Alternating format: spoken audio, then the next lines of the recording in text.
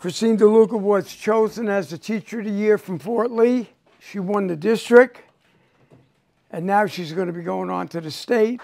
If she wins the state, goes on to the national. It's a great honor for Fort Lee, for the VFW, to have somebody representing us.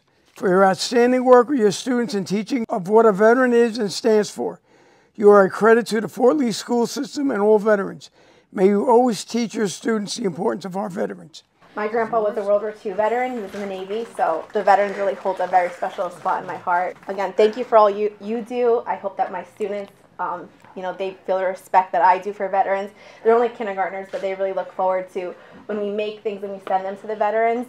They are always saying how you're their hero. We represent this community, and when we come here and we see the generations that are here and what you have represented for Fort Lee, this makes us so incredibly proud. This is a check for $500 to do whatever you want in the school with your kids. I'm so happy to celebrate great people who have really done a great job with our kids. And that's the most important thing, because I truly believe that education makes a difference.